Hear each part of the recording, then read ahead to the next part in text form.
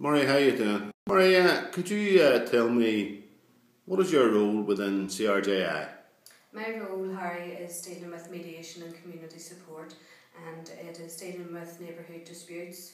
We offer support to victims based on restorative practices. And Seán, could you answer a similar question? What's your role within CRJI? Well, I'm a CRJI practitioner, but I also do training for the organisation.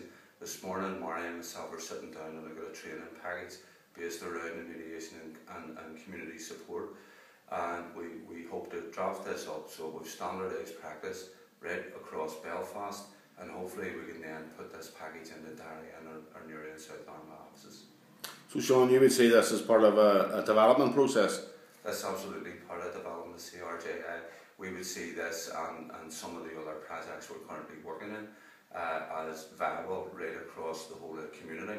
It's something we would like to do across the island, but we have to start by standardising that work and ensuring that it's rolled out across all our offices in exactly the same way.